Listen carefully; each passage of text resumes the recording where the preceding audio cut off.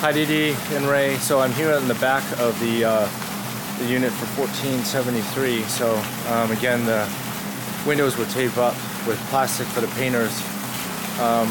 But this is the outdoor space here, so it's pretty small.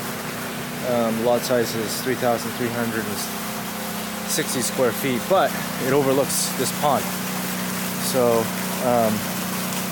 I'm not sure, if all of the units have a pond view, because this one is clearly this. You can see the, how long it is, and then there's one back here. Actually, this neighbor doesn't have a view. There's this. I'm just gonna walk here a little bit. So most of the units have some type of view of some kind of body of water. So you can see this one leads down here into the big pond, and the unit for sale has a view front and center of this fountain. So the one thing about it is that you'll certainly be able to hear it.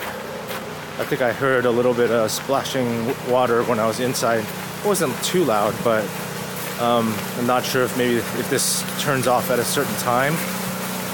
We'll have to look into that, but it is a nice feature of the property to have a view of this pond. So, it looks like the bedroom's up there.